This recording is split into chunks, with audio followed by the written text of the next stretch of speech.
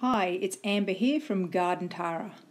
This is a podcast from the written blog called Leafminers and How to Manage Them, published on the 4th of August 2018. Leaf miners and how to manage them. A leaf miner is the larvae, the baby, of the adult moth who lays eggs underneath young leaves. When they hatch, the larvae burrow into the leaf and start feeding between the lower and upper leaf surfaces. Their feeding habits make trailing marks on the leaves and causes leaves to curl inward and warp. There are many different types of leaf miners and they all tend to be host specific. For example, there's the introduced Asian citrus leaf miner, the lantana leaf miner, the azalea leaf miner, callistemon leaf miner, cineraria leaf miner, and so on.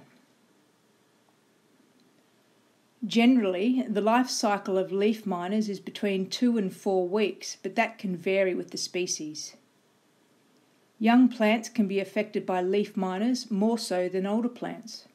This is largely due to the amount of leaves the plant has. Most experts agree that plants generally don't die from leaf miners. Preventing leaf miners. Prevention largely depends upon the type of plant and the associated leaf miner. Let's take the citrus leaf miner as an example. If we fertilise our citrus plants in summer, we'd expect to get some new growth.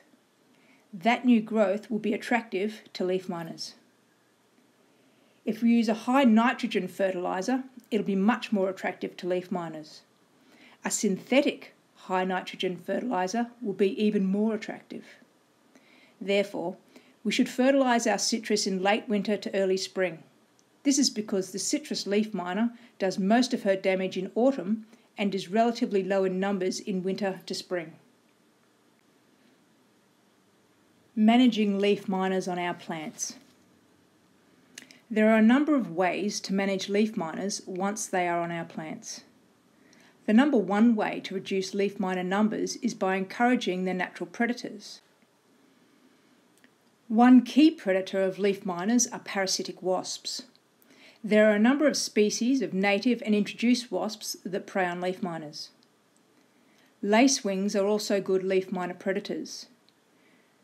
We attract predators to our gardens by having a healthy, pesticide-free garden and providing predators with food. So a few leaf miners on a couple of our plants will help feed the predators we need in our gardens. Another way is to squish the leaf miner whilst it is in the leaf. If we have good eyes and we can see the leaf miner in the leaf, we can simply squash them. If we put the leaf up to the light, we are better able to see them. Another remedy is to prune off the individual leaves that are affected. We should also bag the leaf prunings to prevent them from hatching and flying away and back into our plants. If we take care, we can spray or paint some horticultural oil underneath the new leaves. Moths don't tend to like laying eggs on oily surfaces. However, horticultural oil will kill any other insect that gets sprayed or painted. This includes our predatory insects such as predatory mites, spiders, lady beetles, wasps, lacewings. It works by suffocation. There are other insecticides we can use. They are, however, harmful, and I wouldn't advocate using anything other than what I've described here.